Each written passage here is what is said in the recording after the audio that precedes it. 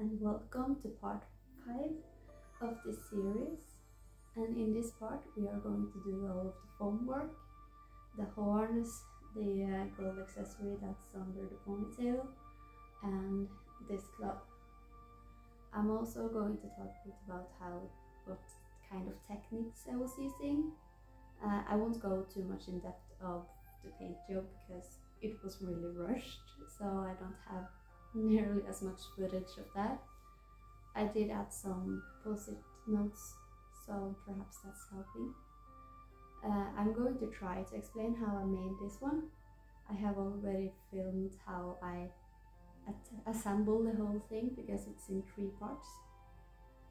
I chose to do it that way because I want to have the opportunity to bring this to other conventions that's half a country away, and to do that I will need to bring it on a plane, and to bring it on the plane I need to have it in a suitcase, so I made sure that it fit in my biggest suitcase.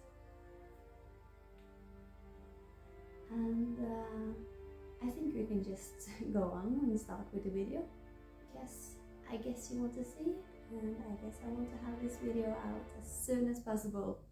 Let's go! How to pattern and make the horns. First off, you would want to start with any kind of horn pattern that has similar shape. I used one of Cosplay's pattern.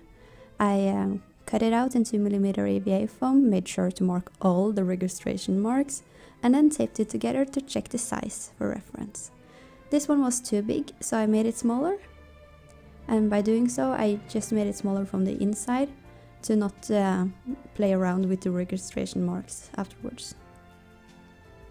I also made that on the curved side, and I just traced the cutout from one to the other. To get the other way shape, I put in triangles to make the shape go the other way, and then I just taped it together, and since I did not touch the registration marks on either pieces except where I put in the triangles, I could just piece it together quite easily. And the registration marks are really important. If you find some pattern that actually is the correct shape for Yamato's horns, then just buy them or something. I didn't find any, so I altered Cosplay's pattern to make my own version. And I actually missed one registration mark. That was chaos. So make sure to mark all your registration marks or it will not fit. Glue the pieces together. I used contact cement, and as you see, I do not wear a respiration mask here. You should do that because I've read what's on the contents of the contact cement, and I'm like, oh damn, that's really toxic. So I'm using a respiration mask from now on, and you should as well.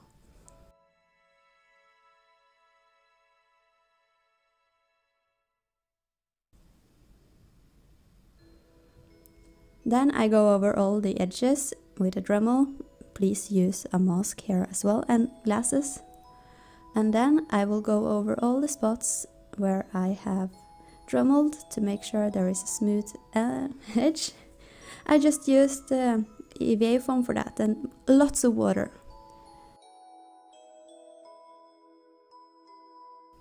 How I made the gold hair accessories. First off, you want to check all of your reference photos. I still made mine the way I did, and I'm not happy with it because I would actually like it to be more curved than as straight as they are, but they work out. I sacrificed a pair of bamboo chopsticks for the 2 longer parts of the gold hair accessory, and I just glued that on 2mm EVA foam. And then for the bigger middle part, I used a bubble tea straw. I again checked my reference photos to get the length right.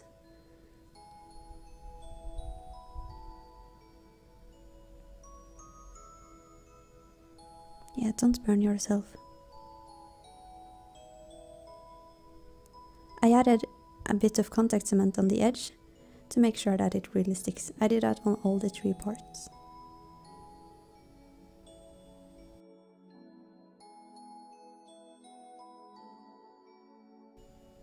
Then you're going to Dremel the edges smooth, and after you've done that, you want to add some foam clay to make the surface even smoother. Use lots of water to make sure that all of the edges are really smooth.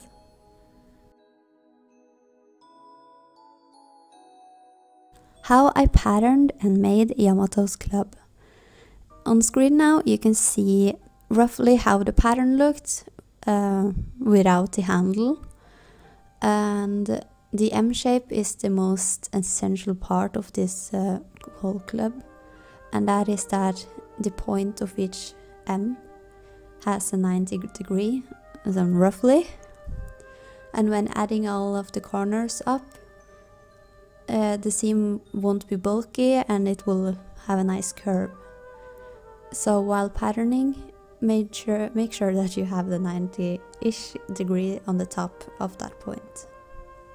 The next thing you will need to think about is 3 keys, and one of them is how wide you want it to be at the top, how wide you want it to be on the bottom, and how tall you want the club to be in total.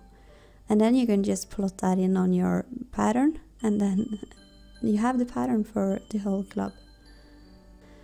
When making the pattern, you will need to make it in at least 2 pieces.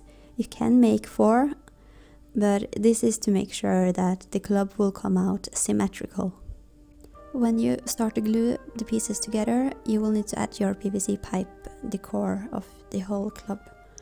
And the attachment that I did was that on certain points throughout the club, I made circles, like spirals of foam to make up for the air space in between the PVC pipe that's in the middle to the EVA foam wall that will go all around. So to do this, you will need to glue up the M on each of the 2 pieces that you have, and then heat shape the EVA foam so that it holds its shape. And then you can try to see how much centimeters you will need to have in radius to make up for the space, so that when you hold your club, it won't wiggle around. This gives it some stability, and it also helps with the weight, so that you don't fill up the whole area. You could perhaps use some expanding foam. That's a possibility. I'm not sure if it will work, so if you do, please tell. At the most narrow part of the club, the EVA foam that is on the outside is glued directly to the PVC pipe. The handle, the circle part of the club, is the cardboard of a masking tape roll, which I then added lots of 2mm EVA foam around, and then on top of that again I added foam clay to make sure that the surface was really smooth. The attachment for that is a soda top. The rounded spikes on the club is 3/4 of a circle, and then I just glued the sides together and then gave it some heat with the heat gun to then further smooth out, so I get a rounded surface. I used 1 cm EVA foam for the main parts of the club, and where the handle was the most narrow part, I thought it was too thick, so I sanded it down, and instead of having 1 cm foam at the most narrow part, it got to about 1 to 2 mm foam. So I made sure to have a really smooth transition from where I wanted it to be really narrow to not having sanding it at all. Here you can see me standing with the club. It's now on the floor, so you can see how tall it is. You should think about the height of the shoes, because I didn't, and it's kind of short now. It's quite lightweight and it's sturdy because of the way that I made sure the skeleton inside is. I can take this apart in 3 pieces. You have the circle part, it is a soda top which is attached, and then it's on the middle.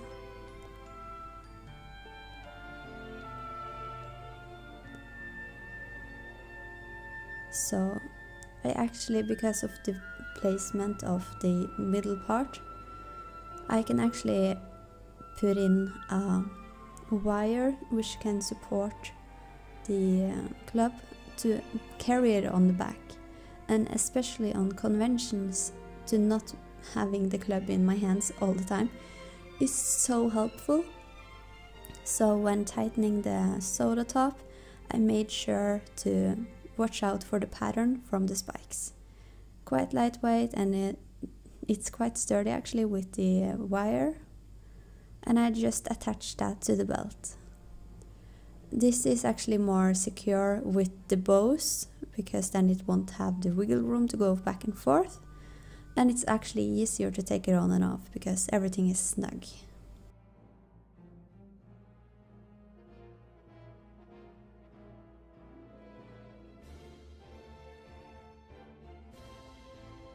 Sanding, priming and painting.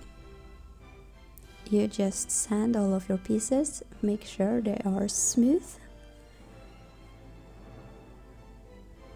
Then you will prime all your pieces, several layers, and in between your layers perhaps sand some more. Then you add your base color on all of the pieces, black is nice, and then you paint all of your pieces. Wet brush, dry brush, anything. I'm not too well in painting, so check out other people's tutorials on that. And then make sure to seal everything. Thank you so much for watching, and I will see you in the next part.